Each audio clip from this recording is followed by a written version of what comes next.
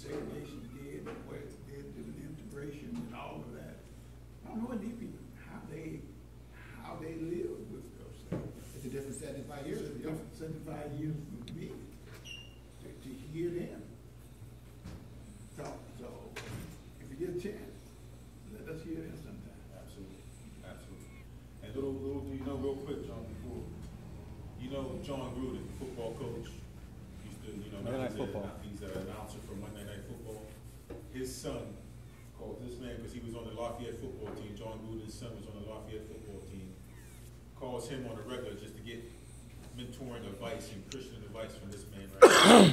You never know who you're sitting amongst.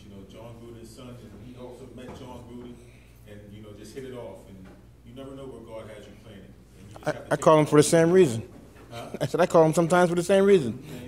Same reason. Well, You got to. Yeah, well, hold on. I'm sorry. So, segregation. So, being Black History Month, did any of you ever march or? Oh, that's another story. That's another. South Carolina State was the second school to march in the South. That's a whole. We need time to tell you about that. We didn't go into that.